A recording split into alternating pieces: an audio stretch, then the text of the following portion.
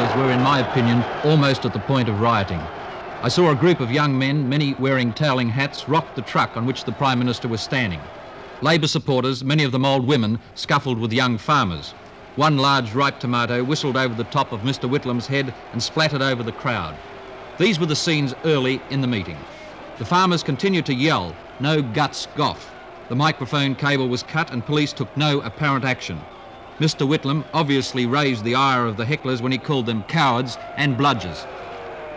The worst scenes came towards the end when he stepped from the truck. I saw a group of men rush him and push him hard up against the truck.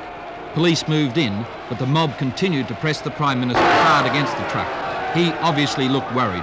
As Mr. Whitlam tried to move through the crowd, I saw him grabbed, kicked and scragged about the head and shoulders.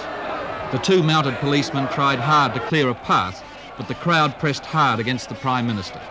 He eventually got to his car. There, several men banged on the roof and tried to stop it moving. It was one of the ugliest scenes I have ever seen an Australian Prime Minister endure.